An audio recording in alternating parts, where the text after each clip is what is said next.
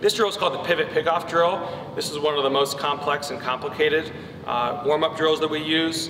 It also helps to isolate the upper body completely. Another area of focus with this drill is our shoulder counter rotation and what we call positive disconnection of the glove side. So this really works on a lot of different concepts. It's important that this drill is done right, and for some of our athletes, we have them do the Marshall drill or the 10-toe drill first before we move on to the pivot pickoff drill. So our setup with this is our throwing side faces the wall, and we start at a 90-degree position, and we want to have the hand under the ball. The first movement is going to be up and over the shoulder.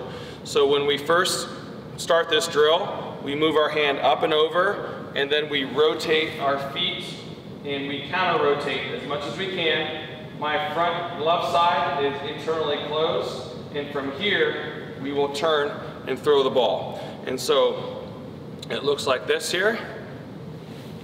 And when we finish, we rotate back, and our throwing shoulder is facing the wall. An important aspect of this drill is how much we rotate, especially our lower body, to get in the right throwing position.